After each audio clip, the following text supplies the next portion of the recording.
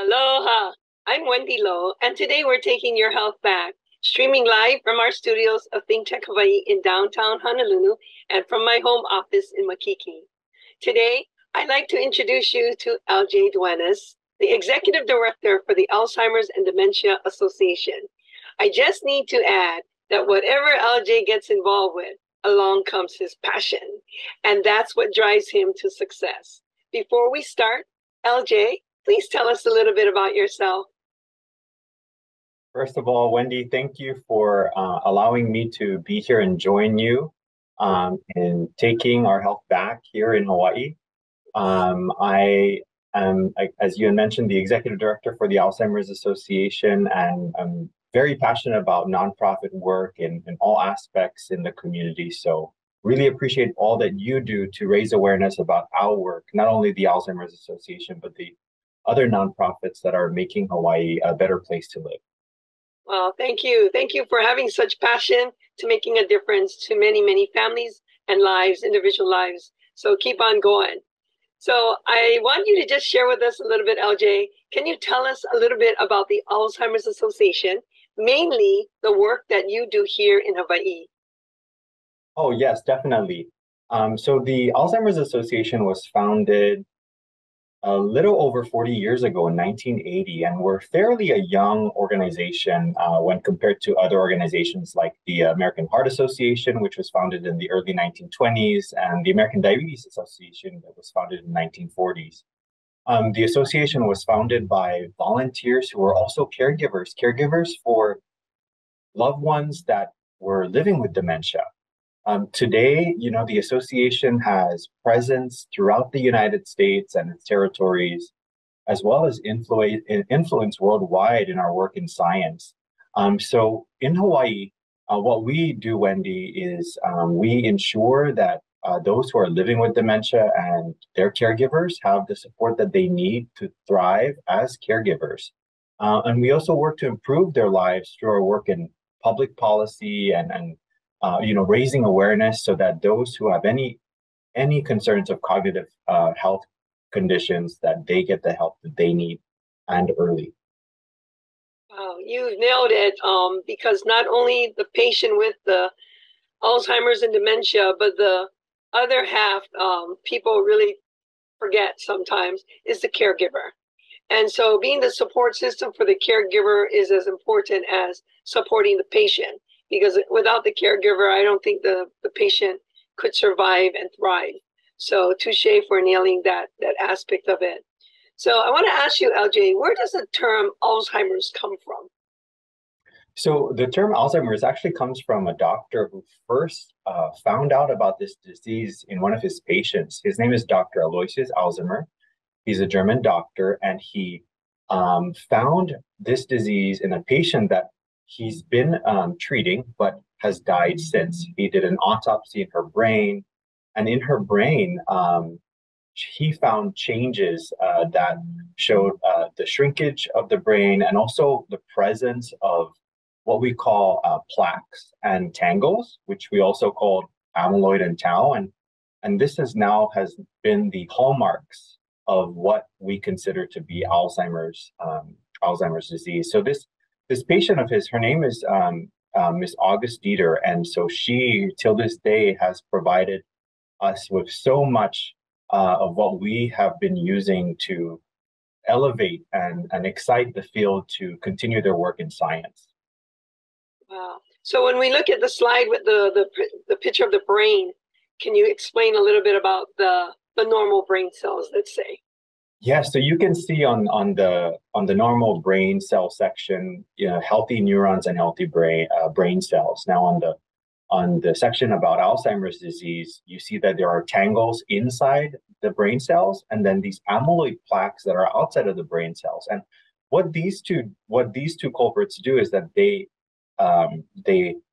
disrupt the connectivity of these brain cells, which causes brain cells to die, which is why the brain starts to shrink.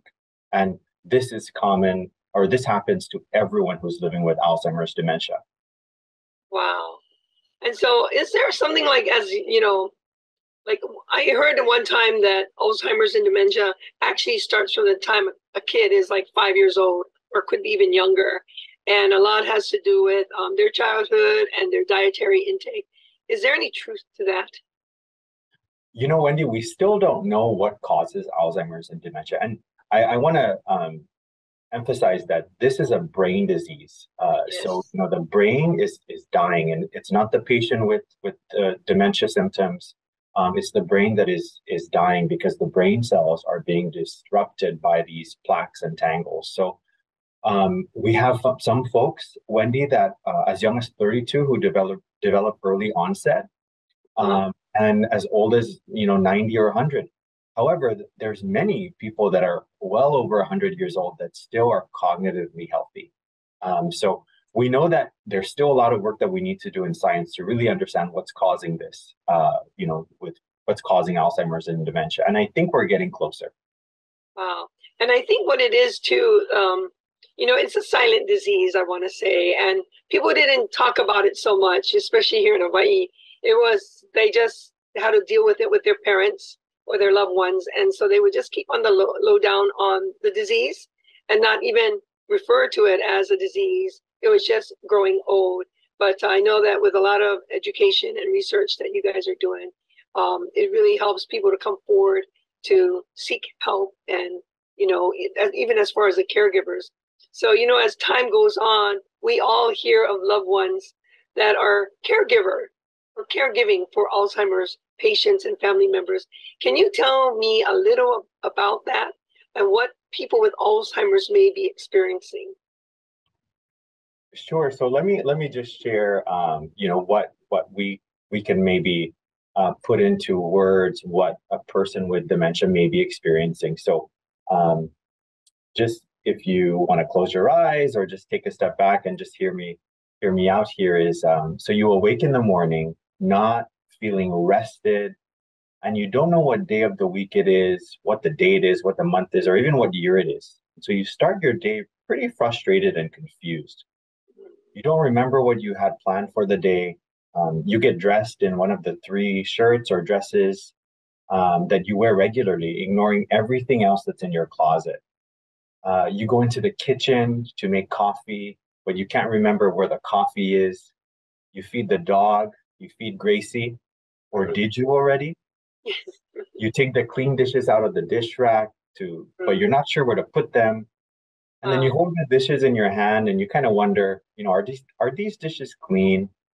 You're left frustrated and confused, right? And so you sit down with your cup of coffee that maybe your son made for you because you didn't know where the coffee was to begin with. And then you start to read the Star Advertiser. You read the same article about the rail or maybe the eruption going on several times. You eat the breakfast your son made, but you're kind of not really thrilled about what you're eating. And you kind of wonder, are you even hungry? Why are you eating the food that you have in front of you?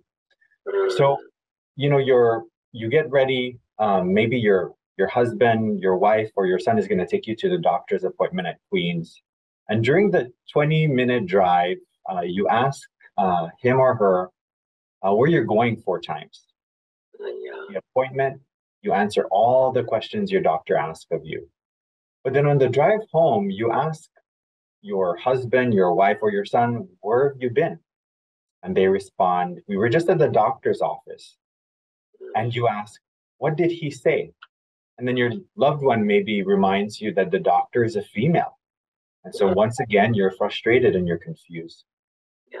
You stop for lunch, maybe at Zippy's, your favorite. You look over the menu a number of times and you eventually decide on what you want to order.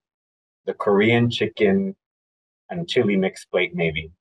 The server comes and you eat half of your meal because it's really not what you wanted.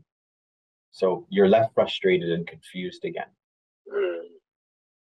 When it's time for dinner, your son Ben maybe prepares the meal for you and your spouse, and you say, "Thank you, Jason," you mentioned. Then Ben says, "I'm not Jason. I'm Ben, your son." You apologize and you're left frustrated and confused. And After dinner, maybe you watch the news and something on the news disturbs you. And when the news is over, you can't remember what it was, but that feeling still lingers. So you're left angry, frustrated, and confused. You wake, you go to bed and you wake the next morning not feeling rested, and you don't know what day it is.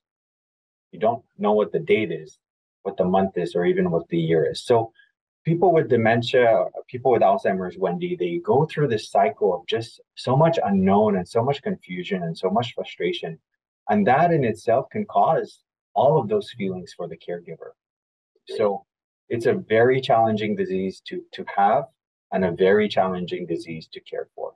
And again, this is a brain disease. This person with the Alzheimer's or dementia is not doing this to cause frustration or to stress out their loved one. Their brain is dying, and we need to recognize that. Wow. Wow, LJ. You painted a really clear, vivid picture of what it could or may or is like for the patient. And how sad is that? And how frustrating is that? And, when we joke about those things, I think after hearing this explanation, I think we better stop joking about it because it could be any one of us at any one time. And so we must be more careful of what we say and how we say these things because, wow, you really impacted my heart with just that. And yeah, so thank you for sharing with me and for the folks out there who are watching this video. I hope that you become more compassionate of being that caregiver with that patient and with the patient, of course, thinking, wow, that man LJ on the screen, he really hit how I feel. I hope people can be more compassionate and understand me. So, wow. So, many people think memory issues, LJ, are a part of the aging process. Is that true? And what are some of the signs that someone may have Alzheimer's or another dementia? What are the signs, LJ?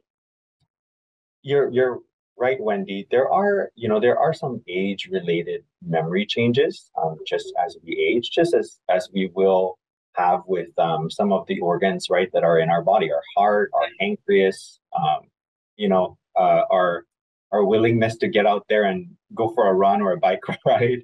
We get a bit tired, a lot faster. But memory loss that disrupts daily life is a sign.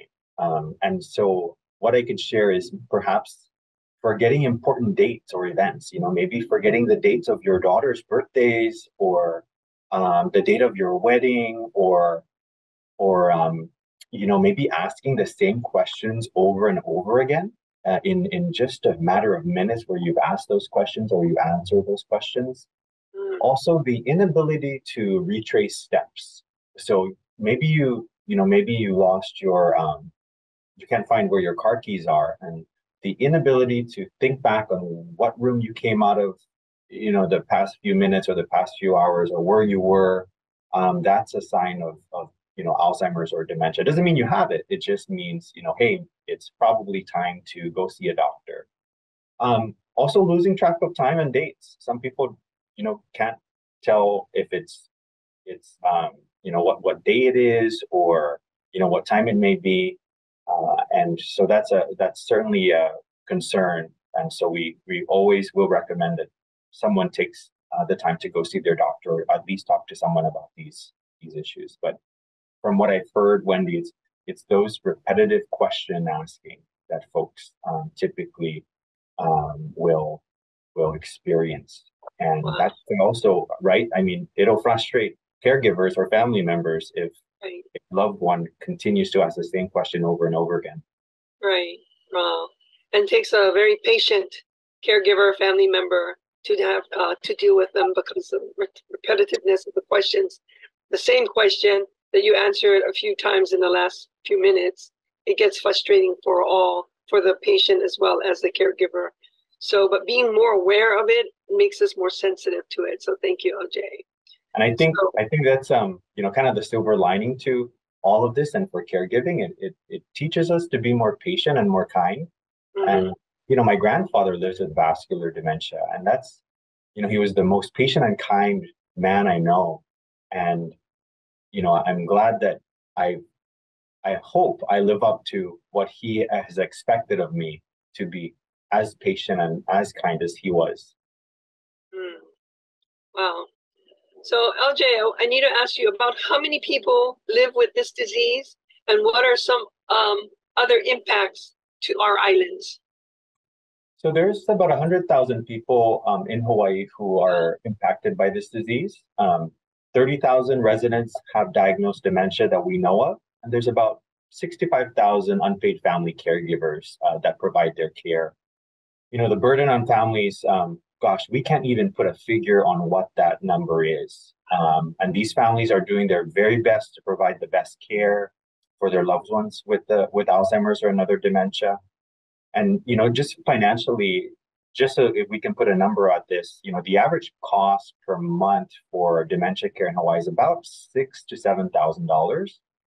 But in total, when we talk about care, we talk about caregiving, it costs about $2 billion annually, and counting, for Wow. Hawaii. So it's a very expensive disease to treat, manage, and care for. Wow. That's a big price tag. And that's only the cost that they know of. You know, like you said, sometimes hey, Johnny, you want to go out? Oh, no, I have to stay home with my mom. But she's your mom. How come you have to stay home with her while she has Alzheimer's? And we can't leave her alone. And so someone has to be there with her.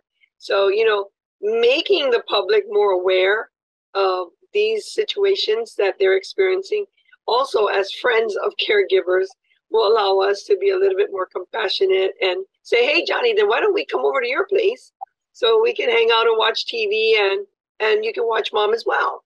So, really getting out there, and I know you're doing a great job of all of this, LJ, but just really, yeah, not just the patient and the caregiver, but the people around them really need to be educated so that, as I said, we too can be more compassionate with this, the blend of patient and caregiver.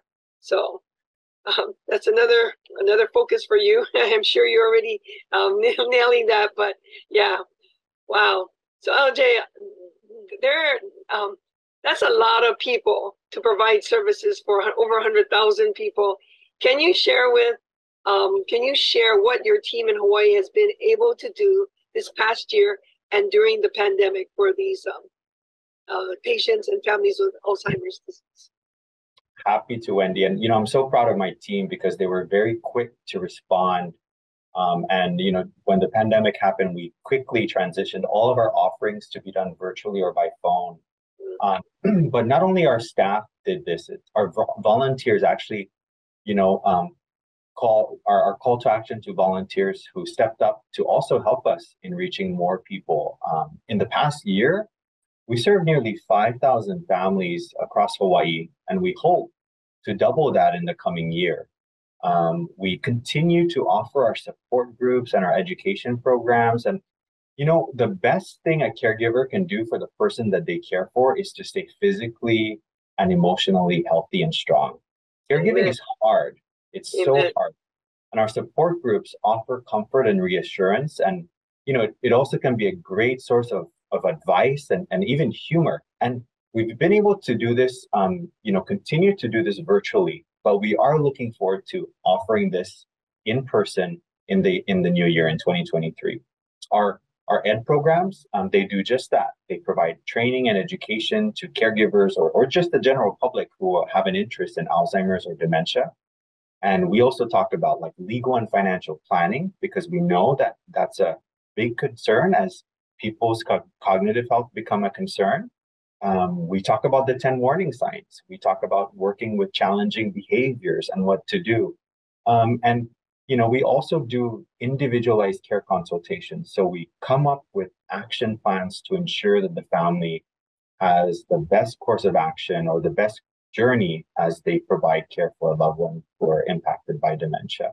And so it's really just a lot of love and aloha, you know, and just really hearing people out so that we understand their challenges. Wow. Like I mentioned in the beginning of this talk, LJ, your passion for this disease is infectious, and you have brought hope and inspiration to so many that are with this silent disease of dementia and Alzheimer's. So I just want to say mahalo and just keep doing the exemplary job that you are doing thus far. When I see you with the doctors and the teams, I'm very proud to call you a friend and all that you're doing thus far. And I know even more great things will be coming. So share a little bit more about the Alzheimer's Association with this next slide.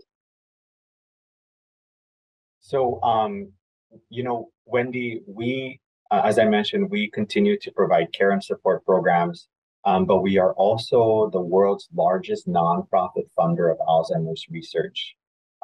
We invest over $300 million in over 1,000 projects, I believe, worldwide. But more importantly, is we connect and we convene. We bring together the biggest ideas and the brightest scientists to connect across many disciplines to address common challenges, gaps in care, and also share data. And what's so exciting is that research is happening here in Hawaii, but we want to do more here. We want to make certain that our people, our Pacific Island people and our Asian Americans, our Native Hawaiians, are in trials so that we know that when a treatment is available, we know it will work for us. And we've seen in the past that there are some therapies that do not work for indigenous populations. Right. And so we need to ensure that we have representation. And so we're looking forward to funding more in Hawaii. And we're so thrilled to be partnering with folks at UH and also at Hawaii Pacific Neuroscience, who's doing great work. Wow. So LJ, can you just share with us a little bit about the research that has been conducted thus far? Yes. So, nationally, we are looking at anti-amyloid therapies, and amyloid obviously is the plaques that I mentioned before. But here, Hawaii Pacific Neuroscience has clinical trials that have folks on this therapy to see if, one, it will remove amyloid and help in delaying the onset of the dementia symptoms or the loss of cognition. And there are new drugs. There's new drugs that's coming to market that, is doing the same, just doing it a little bit better with less side effects. So we're hopeful that, this is far from a cure, Wendy, very far from a cure, but it's that next step we're taking so that we can get better treatments and ultimately a cure. And you give us hope. You give the families and patients hope and inspiration that you're diligently working towards the cure through this research and, of course, the education that you're giving to all of us as it comes out. So, and I can see, you're very busy traveling here and there to conferences and presentations. So I know you're not sitting back and just waiting for that cure to land on your desk. I know that you're out there. And LJ, I was at the last walk, the Walk to End Alzheimer's earlier this month, which was, I know, an ultra success with over 1,500 participants. You mentioned there that there were new therapies that can help people with Alzheimer's. Can you talk a little bit about that? Yes, so there's like I mentioned earlier, there's two drugs that have shown to effectively remove amyloid plaques in the brain. And to have Alzheimer's, you have to have amyloid and you have to have tau, and you have to have some cognitive issue. And so these two drugs have shown to effectively remove amyloid. And our belief is that when you remove amyloid, you can slow the progression of cognitive decline. So that's what's so exciting, Wendy, is that we also know that if a drug does not remove amyloid, there is no effect or decline in cognitive decline. So we know that removing amyloid works. We just want to be able to remove it effectively and safely for people. So it's exciting because, we've seen these types of therapies work for AIDS, cancer, diabetes, heart disease. And so Alzheimer's, as young as we are as an association and research, we're getting there. We're getting closer to better treatments and a cure. I mean, people are living longer with cancer, with heart disease, with AIDS. And this disease is the only disease that has no survivors, but we will have that first survivor one day. And I know it's going to be very soon. Wow. And just with that strength in your voice, it gives us all hope, and yeah, it inspires all to get more involved with what you're doing there. And I know so much work is being done on Alzheimer's and dementia. What is next on the horizon for the Alzheimer's Association? So, these therapies that are becoming available, whether it's drugs that we take or it's lifestyle changes, it needs to be done early. And so we want to make sure that we're raising awareness about this disease so that people can make changes early in their life. Like what you do, Wendy, every day. You talk about health. You help nonprofit organizations talk about their cause. And a lot of it is really on prevention and early intervention. And that's what we want to be able to do. So the next year, the next 2 years, we're focusing on raising awareness so people know that they can do something about this. They can do something to delay or prevent the onset of dementia. And not only dementia, other chronic conditions. So that's our project is raising awareness. Wow. And I volunteered at your Champions booth, and we all know Champions booth. Those are the people that go out and talk about dementia and Alzheimer's and raise $1,000 or more. And I know we had a massive list that we presented these acknowledgements to. Next year, I don't know the date yet, but when it does come out, people get out there and make more people aware of Alzheimer's and the effects of not just the patient, but for the caregivers, the families, and friends around this patient. So I know that the walk was very successful, and I'm going to know that next year will be even greater and more successful because of the passion that you share, LJ, for finding the cure and supporting the team around the patient. So for now, LJ, we've run out of time. I just want to say mahalo to you, LJ Duenas, the Executive Director of the Alzheimer's and Dementia Association, for your passion as you educate, inspire, and lead many to the awareness of this silent disease. We'll be back in 2 weeks with more of Taking Your Health Back with Wendy. Aloha and mahalo to LJ.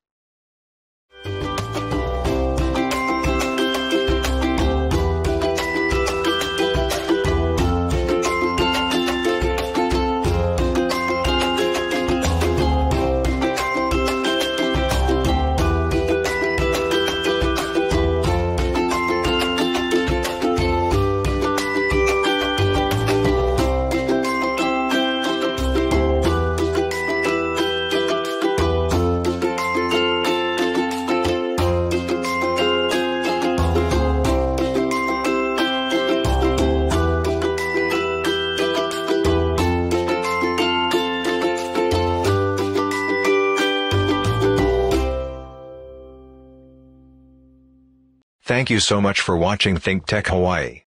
If you like what we do, please like us and click the subscribe button on YouTube and the follow button on Vimeo. You can also follow us on Facebook, Instagram, and LinkedIn, and donate to us at thinktechhawaii.com. Mahalo.